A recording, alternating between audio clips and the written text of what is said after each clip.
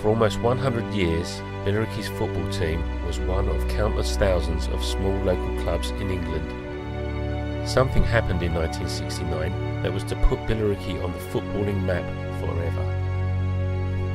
By the late 1970s, Wembley would ring with the sound of thousands of Billericay fans in full voice.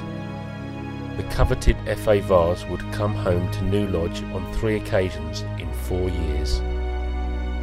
This is the incredible story of what some dubbed Billericay's annual trip to Wembley, told by the men who became heroes.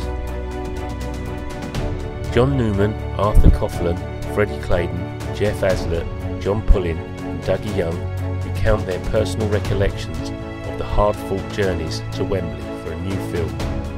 If you have any old photos or film of your trip to Wembley that can be shown in this film, please contact me, Rob Wisdom, by email shown accompanying this trailer.